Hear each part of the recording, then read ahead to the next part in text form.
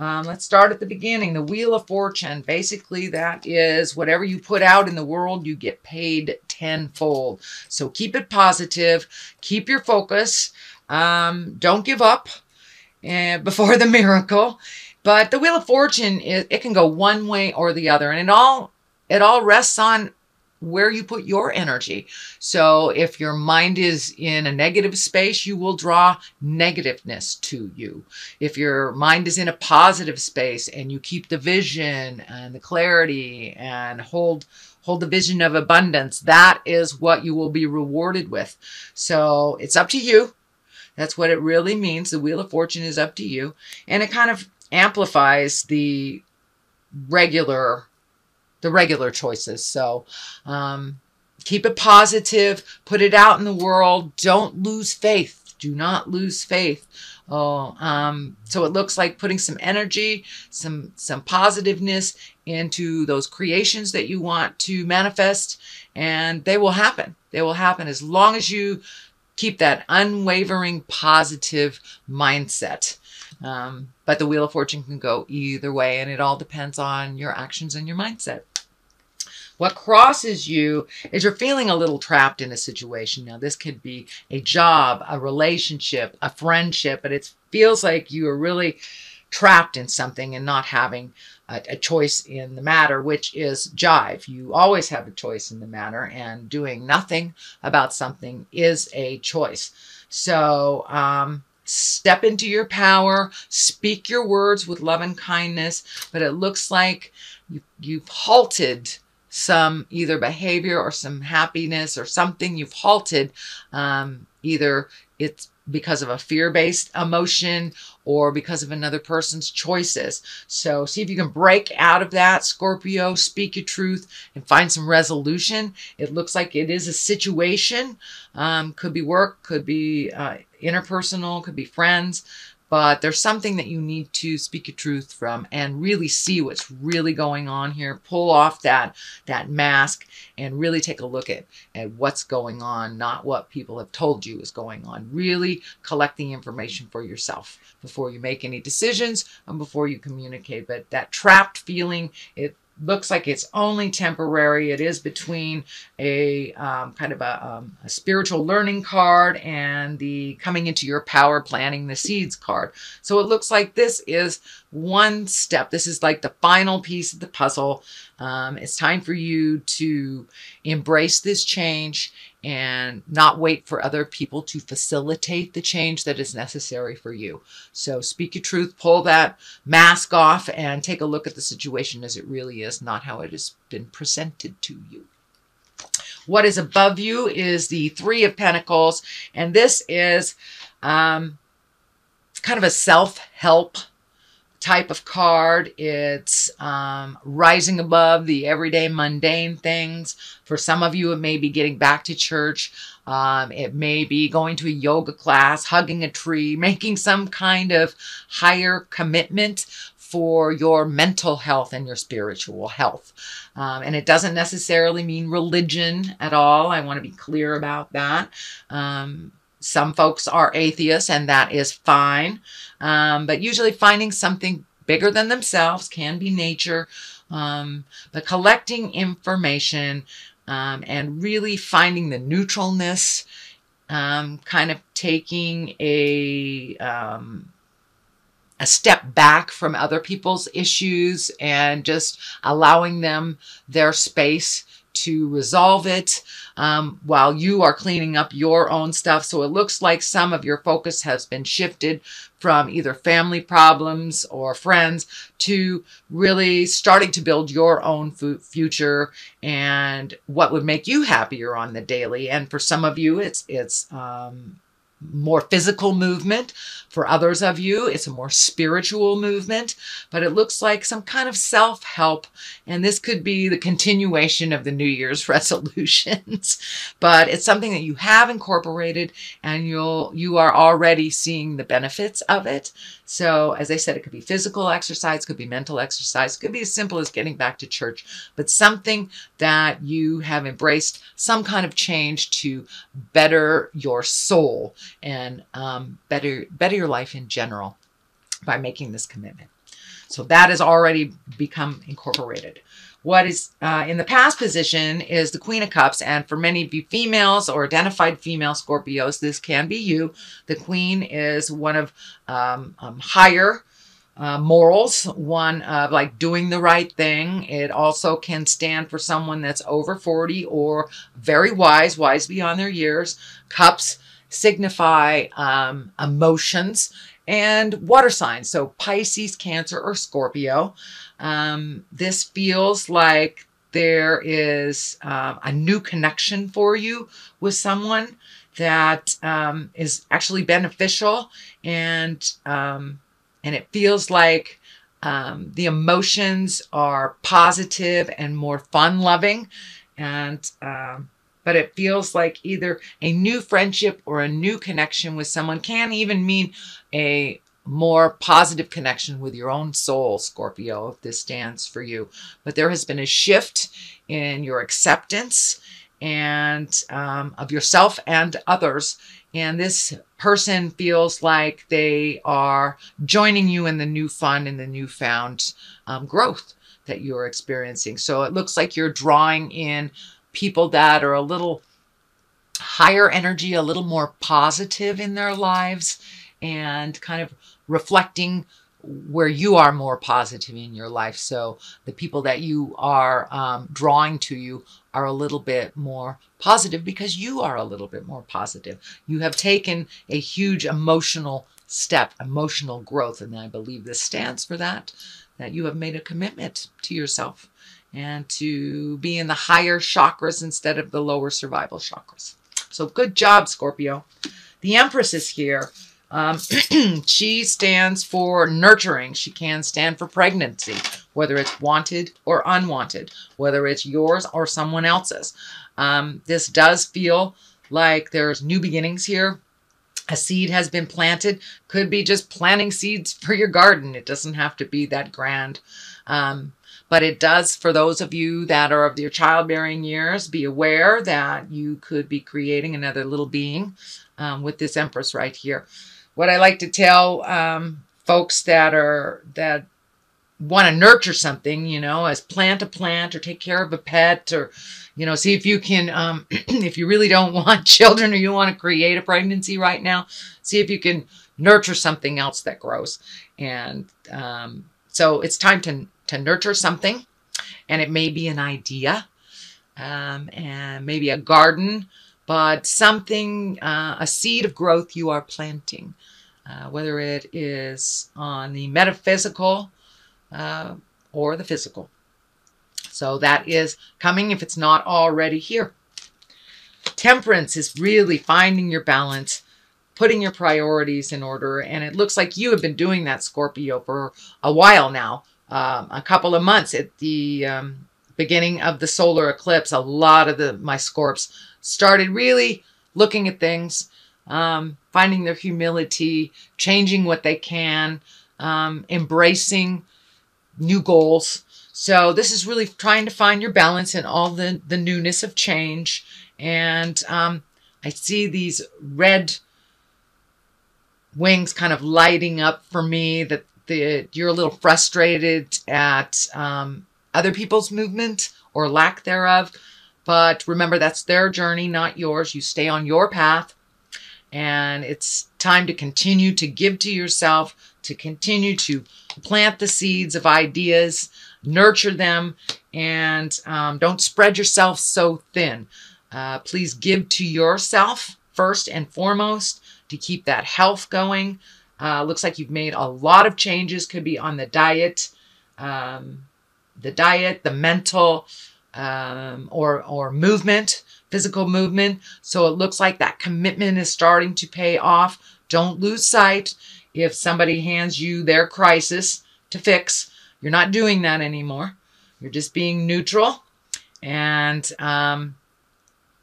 let all the chaos go around you while you maintain your balance, your focus, and your grounding. But it looks like really embracing this change for the beginning of this year has been extremely beneficial for you. And the heart chakra is lighting up for me here. So just giving to yourself, feels really comfortable, and it feels like your self-love has gone up a lot. And you're making yourself a priority. So good job, Scorpio. And more of the same. More of the same as we go into the next season. So what is the basis of all this is... sorry. This is the Two of Swords. So there's something that you're feeling very defensive about, or some issue that someone is trying to hand you that really doesn't belong to you. But it also can mean is really not looking at a situation for what it truly is, and just being defensive about it before you pull off this blindfold and take a look at what's going on. So put down the swords for a minute. Be open and willing to hear somebody else's side of a situation. It doesn't look like it's unresolvable. Sorry, my dog's being a little hyper. Sit down, Rebecca. Anyway, it doesn't look like it's unresolvable, but it does look like you need to really look at it honestly instead of assuming it's one way, because it doesn't feel like it's all that way. So really take a look at things. It'll help you resolve.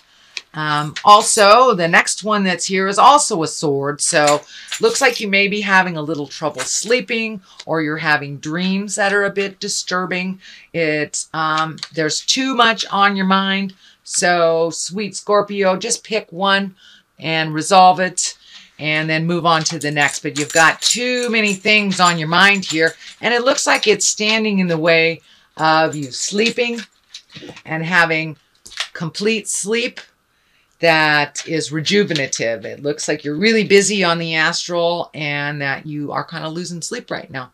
So be careful of your creature comforts. So sleeping, eating, drinking water, all of these things may be affected by too much on your mind. So if you can minimize or simplify the things, sort out the things that are really yours to solve, and that sort them out between what is yours and what is somebody else's, that will alleviate some of this. This is only a temporary situation. It is the 9, which means resolution is right on the horizon, right on the horizon. So just pick one thing that you can resolve. The things that are others to worry about it's not going to do any good. It's just going to rent space in your head.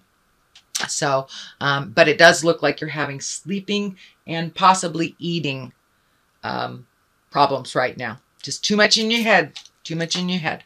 So here is the Queen of Wands. The Queen of Wands, that is a fire sign. That is an Aries, Leo, or Sagittarius.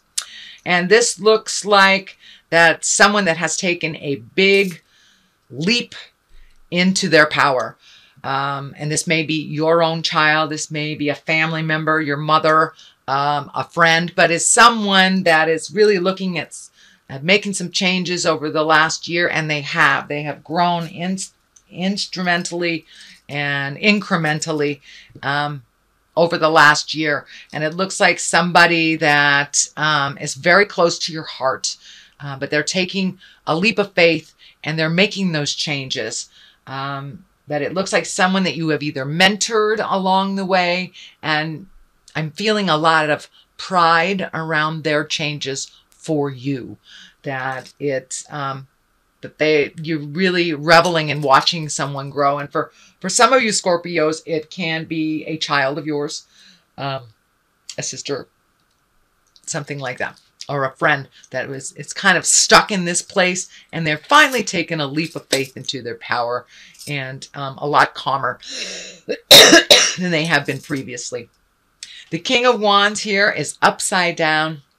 This feels like a little bit of a challenge for you. This is an Aries, Leo, or Sagittarius, most likely male, but it's someone that's kind of putting a wrench in a situation, or has put a wrench in a situation, but it feels like the ending of this challenge. Excuse me. It could be just a miscommunication with a boss, coworker, family member, but something is coming to an end that's been kind of bothersome for you over the last couple of months. And it feels like Someone has been either taking advantage of you or has been mistaking your kindness for weakness. And it feels like they're going to get a big dose of reality if that hasn't already happened. But some kind of miscommunication or some kind of disrespect is shifting into an awareness that they will now be respecting you, kind of thing, or they will stop their negative behavior in some kind. Some behavior or situation will be ending. And for those of you Scorpios who are working through a relationship space, and you will get clarity on whether to stay or to go. If this is a toxic relationship, with this death card, it tells me either the toxicity will end or the relationship will end. So be aware and be ready for it. That might be some of the reason you're not sleeping and not eating very well. So speak your truth with love and kindness. There is a shift coming. And this King of Wands is upside down. So it feels like that shift will be in your favor and maybe not there so much. So pay attention. What's on the other side is the 9. You've got quite a lot of the higher cards here. So you are right at the end. You have a 9 here, a 9 here. You are kind of right at the end of a situation that you've been working on to get clarity. You've been working on either to, you know, move, get a new job, build something, start something, start a business, something like that. You're going to get clarity on, and it's something you've been putting your energy in for a while. It also looks like you've had to move past some fear to really enact or start to initiate some of this. And it looks like you're on the other side of that fear. This is a 9. It's 9 of Pentacles. It's also very similar to the Empress card. So it's starting something new, planting seeds, watching it grow, something for your benefit, and something that you've always wanted to do.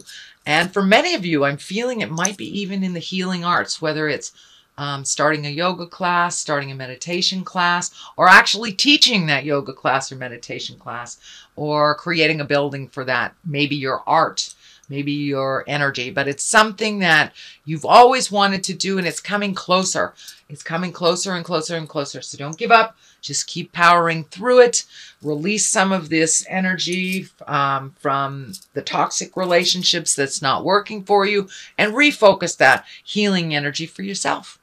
And it looks like you will reap the rewards of those benefits. So remember, the Wheel of Fortune is the main card here. So whatever you put your energy into, it will be rewarded. Hold the vision of positiveness so that Wheel of Fortune can switch to the positive and start giving you the benefits and the gains of all of your hard work over the last couple of months. So Scorpio, that is your reading for February. Let me throw a couple of these chakra cards. All right, discovery and faith. Well, that kind of brings it all home, doesn't it? Discovering your new talents, pushing forward, and giving wings to your new discoveries. These wings are kind of lighting up for me. Pushing through those fears, starting to do the things that you've always wanted to do. If you've always wanted to go to, you know, Paris, yeah, start saving for that. Put your needs, your desires, your wants, and your dreams ahead of other people's crises to resolve. Also, have faith in the journey. Have faith in yourself and your own strength. You're coming into a lot of your magic, and so be patient. The road is long, my dear Scorpio, but with faith, it seems to shorten a bit. And we enjoy the road a little more along the way when we embrace our faith. And faith in yourself, it doesn't necessarily mean God. It means faith in yourself, faith in the journey. Trust a little bit more that you are exactly where you're supposed to be.